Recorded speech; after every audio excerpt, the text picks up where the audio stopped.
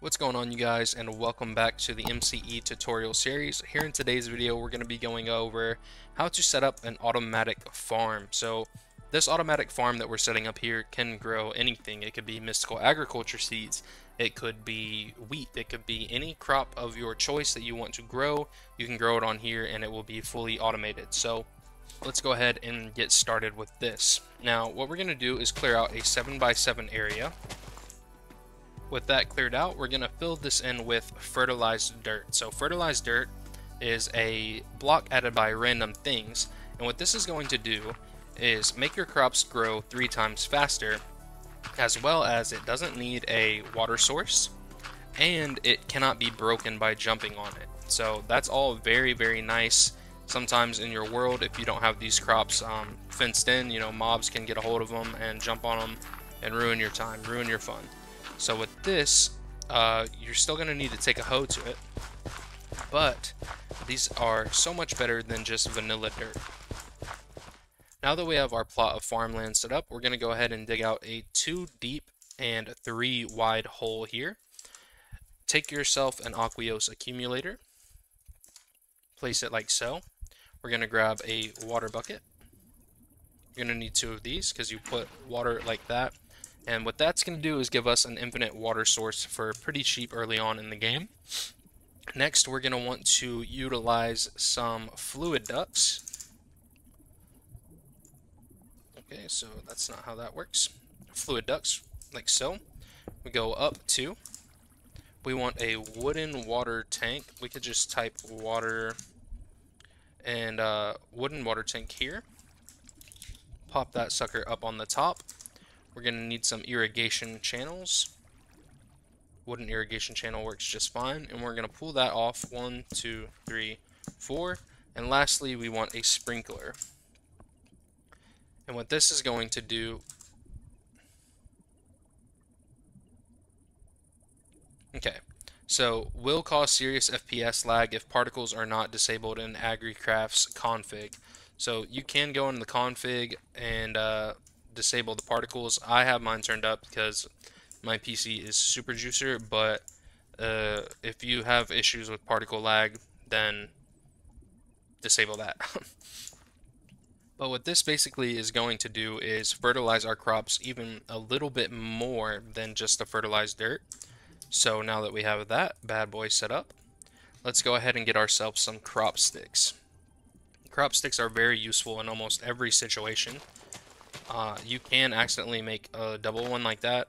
You only want singles, so we'll fill this all the way in.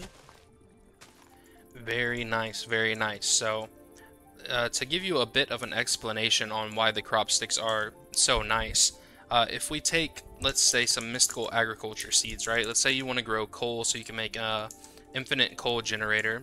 We'll have a video linked on that down below. The crop sticks will basically duplicate our mystical agriculture seeds. So to speed things up, let's get a creative watering can. And as these crops grow, it will spread to other crop sticks. And there you go. And that's very nice because these seeds are a little bit of a pain to craft.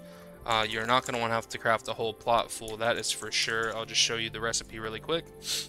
So yeah, very convoluted. You have to go through a bunch of steps just to craft these seeds.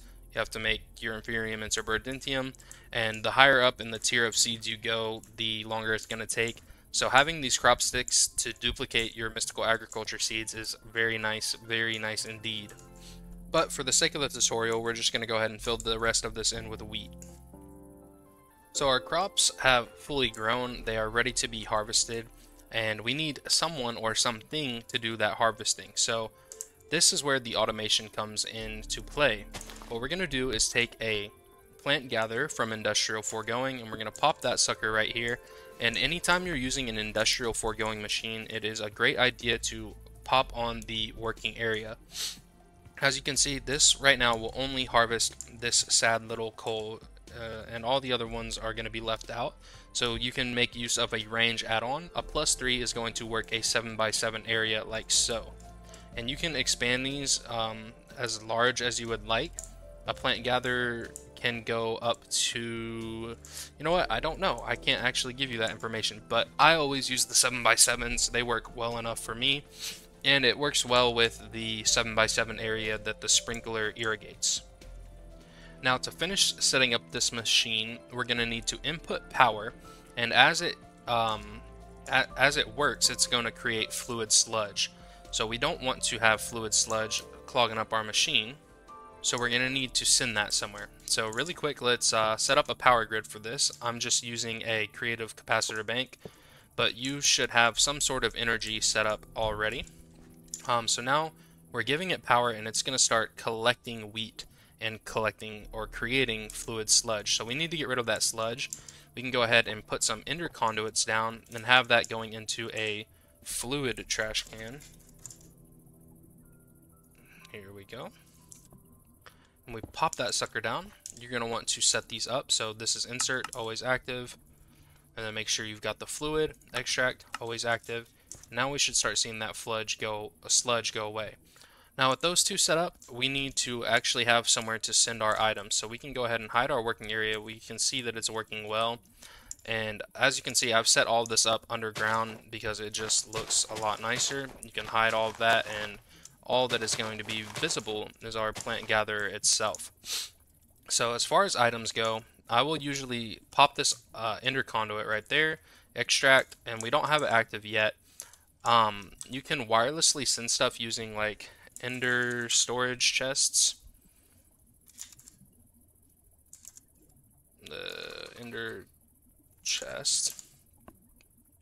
And these will wirelessly kind of transmit stuff around the world. So let's say you have this farm set up somewhere away from your base. You want that to insert. And then you can have this over here. And let's say this is your base. You would want this one set to extract. And then you can have like a storage crate for wheat itself. So let's just grab one of these. And these can get a little hairy. You might want to make use of auto filters because, as you can see, I've already got some set up somewhere in the world. It's got rotten flesh and grave dust in it. So for this one, let's just say we want it to be insert. It's not always active. Grab an item filter. Boom. And then let's grab ourselves wheat and coal essence, since that's what we're farming over there.